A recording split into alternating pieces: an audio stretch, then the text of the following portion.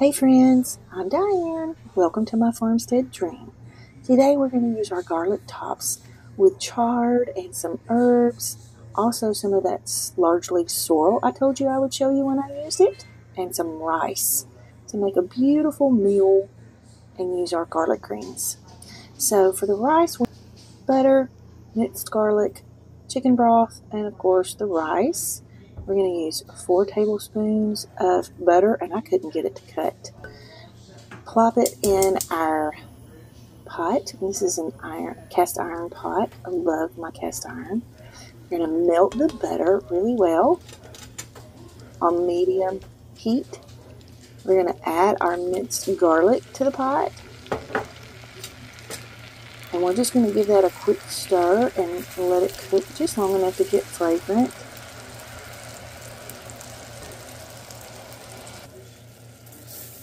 Then we're going to add our rice into that garlic and butter. I'm using 1.5 cups of rice. And I used about 5 tablespoons of garlic because this is this is called garlic butter rice, and it is so delicious and so flavorful. So I'm just stirring the rice into that garlic and butter just so that the rice can soak up those flavors before you add the liquid. Then I'm going to add 2.5 cups of chicken broth, which adds even more flavor to the dish. I'm going to give it a good stir.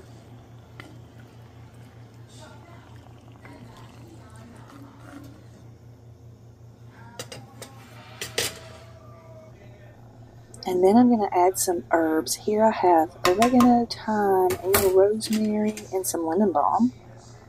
I'm going to stir those in.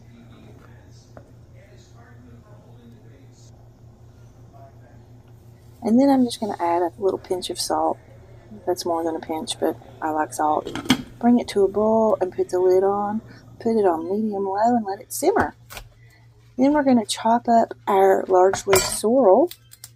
I'm taking off any of the larger sized stems just because you don't want them to be in there because sometimes they can be a little tough.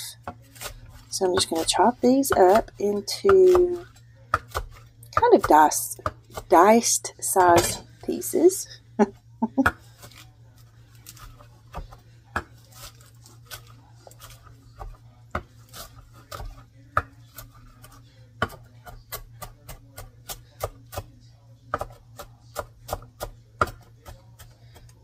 These give it a good lemony flavor.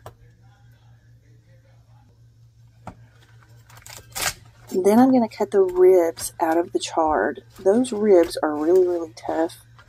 You can eat them, but they're pretty stringy and they're pretty tough and they're a little hard to chew, so I always take them out. And these are huge chard leaves. Really and truly, you don't want to let them get this big, but I did because I didn't have a chance to harvest them, so we're eating them this way. But they're okay because they turned out really delicious. My husband really loved it.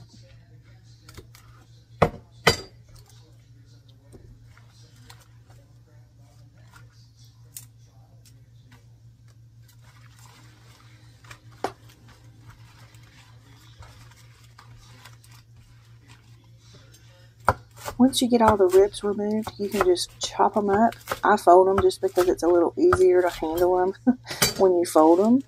And so it makes my life a little easier to cut them up into the smaller pieces that I want. And you can cut them up into whatever size pieces you want.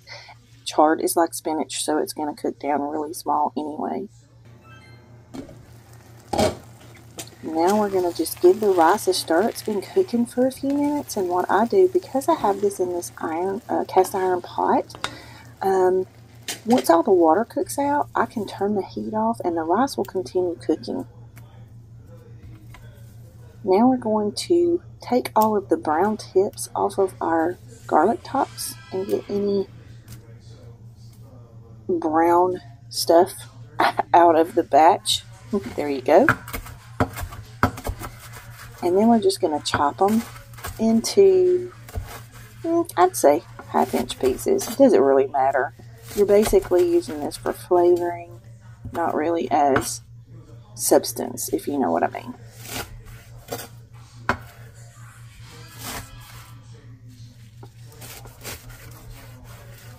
And I really just eyeballed this. I don't really know, a measurement of how much to use. Then we are going to take a cast iron skillet with bacon grease in here, and I added about a tablespoon of minced garlic just for some good flavoring. Let that just warm for a second, and then I'm going to add in the green garlic tops.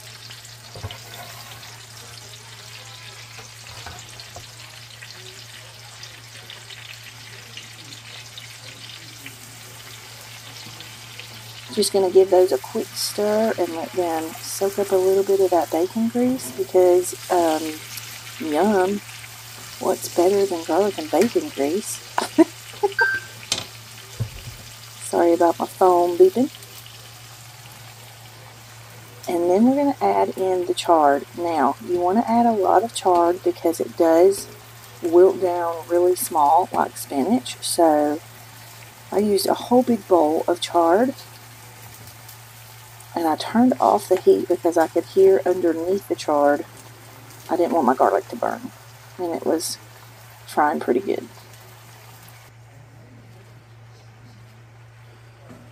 So I'm just going to stuff everything in there. I'm not going to give it a stir yet because the pan is just too full and I don't want to end up with half of it on the floor. So I'm just going to get it smooshed down just a little so that I can put the lid on it and let it wilt down just a little bit. And once it's wilted down, then you can give it a stir and get it all mixed in with the garlic greens and the bacon grease and that minced garlic. And oh my goodness, it smells so delicious. I've also heard that you can use the garlic tops to make garlic salt, so I will try that in another video.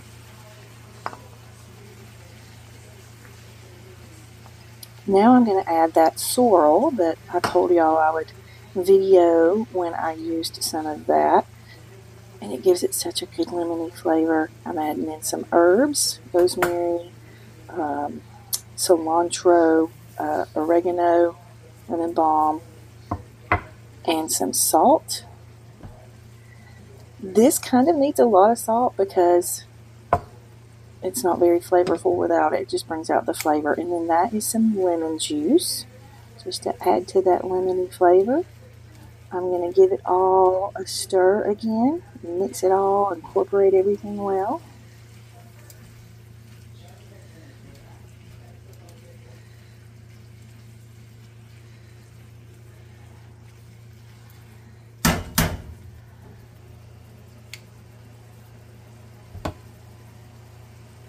And then I'm going to turn the heat off and finish the rice.